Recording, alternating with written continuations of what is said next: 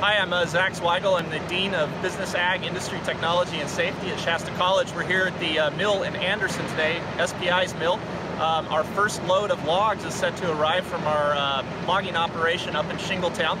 Our students have been harvesting these logs, and it gives them a chance to take the product all the way from the trees in the forest down to the finished product here at the mill.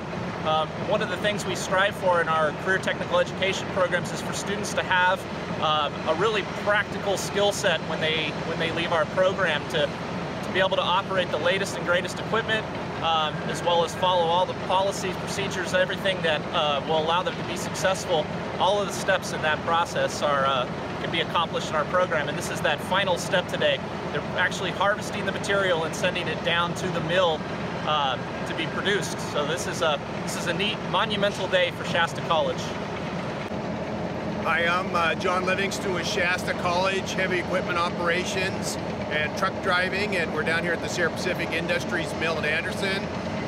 We're excited today, our first load of logs from our student logging operation up in Shingletown. It's been a tremendous opportunity for the students to be out in the woods, actually logging, running equipment, and now they're shipping their first load of logs down here. We're really, really excited about it. It's going to be a start of a great adventure with Sierra Pacific Industry. They've been a tremendous partner, and we just appreciate all their support. We've gone through all of the licensing process and insurance process of becoming LTOs, licensed timber operators. So Shasta College is the first of its kind in the state of California to be a licensed timber operator.